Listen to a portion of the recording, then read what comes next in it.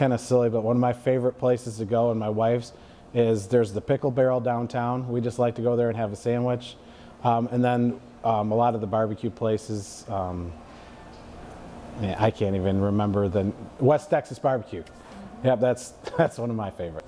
People are not looking for something to do in Jackson if they don't know, because there's, you know, you can see several of the museums. Me being a golfer and working in the golf industry, you could play a different golf course every weekend of the summer and you wouldn't play the same golf course twice. So I know there's a lot of parks and stuff. I don't get to see them as much because I'm always working in the summer, but there's plenty of stuff going on in Jackson.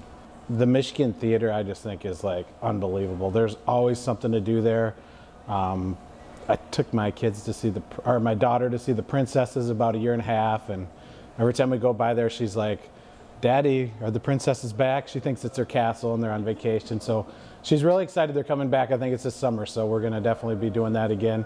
And then my wife and I even got to go out there, and there was a Pink Floyd show.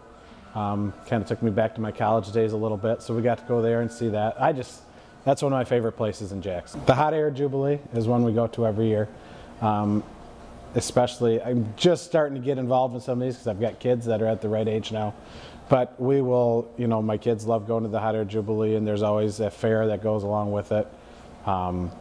We always make sure to go to the county fair because I showed animals when I was growing up, and it's one of the nice fairs that you have, one of the nicer fairs I've ever been to. It's really big. There's, you know, on that, we always go to the Light Festival. I don't think a lot of people know about that during the holiday time. Kids love going through the lights in the winter, so it's another thing we do every year.